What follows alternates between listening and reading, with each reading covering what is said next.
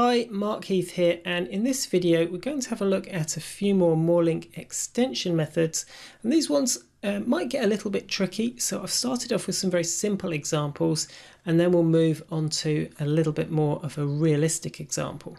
So let's start with the easiest one first of all. Union is just you take two sets and you union them together.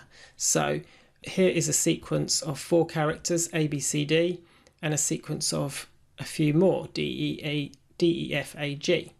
And what union does is basically says, give me everything that is in both. So if we run this, we no surprise that we've got A, B, C, D, E, F, G. And because A is in both and because D is also in both, they don't appear twice in the output. So only the unique ones appear in the output. So that's a handy method. But now let's look at some of these joins. So I've got this sequence A, B, C, F, G, and this lowercase sequence A, B, C, D, E. And first of all, I'm doing a RightJoin. And what a RightJoin does is it looks for a relationship between things on the left and the right. And anything that's related, it will include, but it will also include anything that's on the right but doesn't have a corresponding relationship on the left. So here I've said that the way to kind of decide whether two things are related is if the uppercase version of this item is the same as the one on the left, then they're related. So this is like a key selector. And then I provide two methods. The first one is if we only had something from the right, what should I return? And I'll just say, well, I'll just return the thing from the right. And if something matched on the left and something on the right, what should I return? And I'll just put the two together. So let's run this and you'll see how it works. So I see AA, BB, CC because they all matched, but F didn't match and G didn't match and they're not in here because it's a RightJoin. However, on the right, there was D and E and they don't have a match on the left, so they're just on their own. So if we do exactly the same thing but with a LeftJoin, then we see AA, BB, CC, but then we see F, which is from the left and doesn't have a corresponding item on the right, and G, which doesn't. And D and E aren't in there because it's a LeftJoin and we don't care about them if they don't match. And of course, then there's FullJoin. FullJoin is almost the same, but I've now got an extra lambda that I need to provide what to do if I find something only on the left, but doesn't have a matching one on the right, and what to do if I find something only on the right but doesn't have a match on the left. So if I run this, we see AA, BB, CC, those are the ones that did match.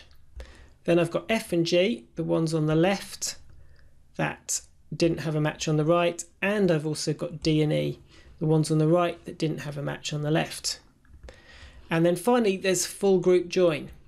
And the best way to show you how this works is to just run it. So I'll run it on that same data and you'll see here we've got a sequence where we've got every key, and remember the key is selected by 2 upper.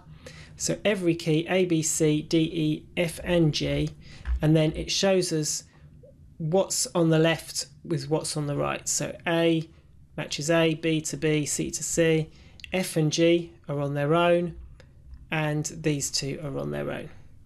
Okay, so hopefully that made sense. Let's go on to a slightly more real example of this. And here I've got an author class. An author has an ID and a name, and a book class. And a book has an author ID and a book name. Okay, so I've got a few authors, Elton Stoneman and Andrew Locke. Highly recommend their books, and me, who hasn't actually written any books. So I'm going to be the non-matching item in the authors list.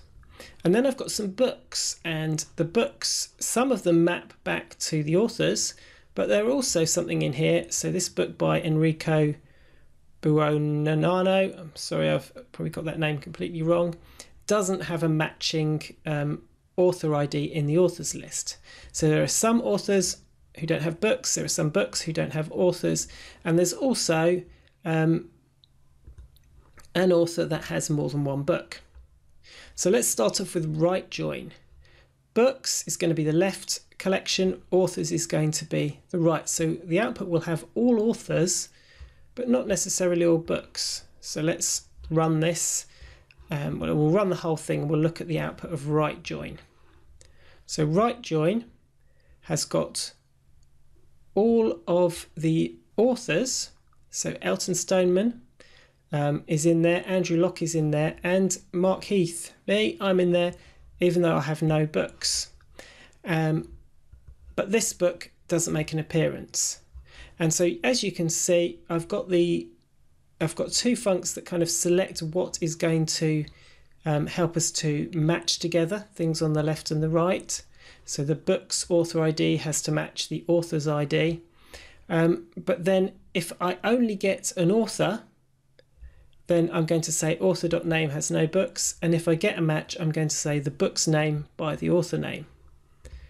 And so when we look at the left join, it's kind of the same thing, apart from this time I've got to provide a function that says if we have a book name but no author was matched, because now we're including things on the left, we're including books that don't match authors. And so here, the left join, it's slightly different. We've got all of the books, but not all of the authors. Mark Heath is not in this list, and we've got the book that we don't know the author of, functional programming in C#, apart from we do know the author, who the author actually is. What about FullJoin? Well, FullJoin, again, this copes with both ways. It copes with books where we don't know the author and authors who don't have any books. So in FullJoin, we've got the book by the unknown author and we've got the author with no books. And then finally, FullGroupJoin. A FullGroupJoin is really nice in this scenario. As you can see, it gives me the key here is actually going to be the author ID. And the first group is author ID 1, who is Elton Stoneman, and here are the books. Second group, author ID 2, Andrew Locke. Third group is the author ID 9, which we can't actually match because we don't have that author in the authors list. But then we've also got the author ID with no books. So as you can see, this is a really nice way of grouping things together.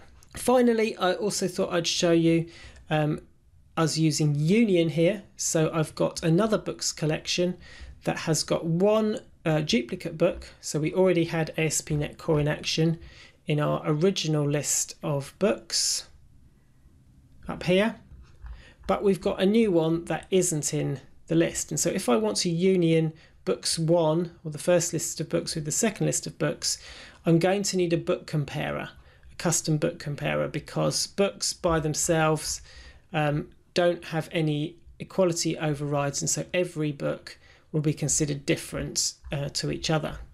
And so here's just a custom equality comparer that's checking for the same name and author ID. And so when I run this, you'll see that we get a union of those list of books, but we don't have a double of ASP.NET Core in action, even though it was in both lists. Okay, so that was a little bit more complicated one, but these are very useful methods if you've got two related lists of items and you need to join them in complicated ways.